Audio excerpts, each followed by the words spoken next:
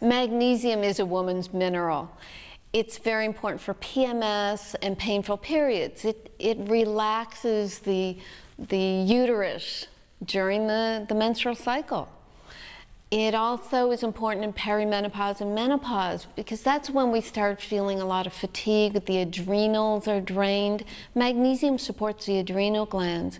It also relaxes and calms the body from all the stress of us women doing all the work. And in pregnancy, it relaxes the uterus, it helps with sleep, it helps with the bowel movements, regular bowel movements, and even to the point of delivery. If you have an intravenous magnesium drip, you have a very calm, natural delivery.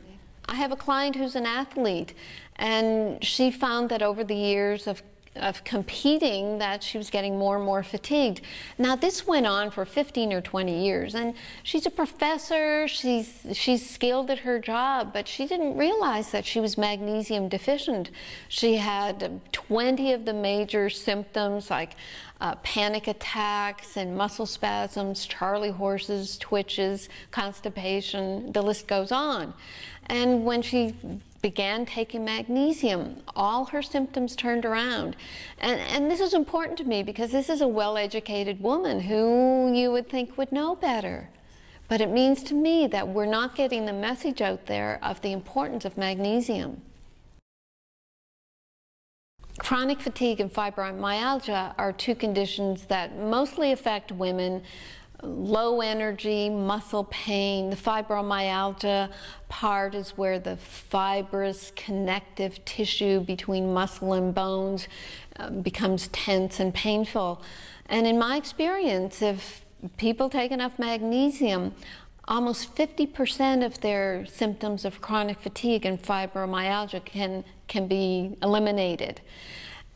It's because the muscles relax, but it's also because you detoxify certain toxins that build up in muscles. And the toxins come from our food, air, and water, and the stress that we undergo. So we absolutely need magnesium to help keep the detoxification pathways in the body open. Magnesium is very important in pregnancy. The old-time midwives used to call magnesium the salt because they took Epsom salts.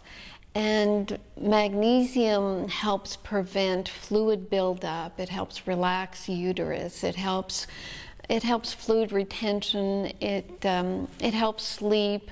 And if you don't have enough magnesium during the pregnancy, then you do start noticing those symptoms build up. And there's no drug to treat that. It's a magnesium deficiency. Unfortunately, that can lead to sudden infant death syndrome, cerebral palsy has been named, and also difficult delivery. If things are relaxed with the magnesium, then they go much smoother.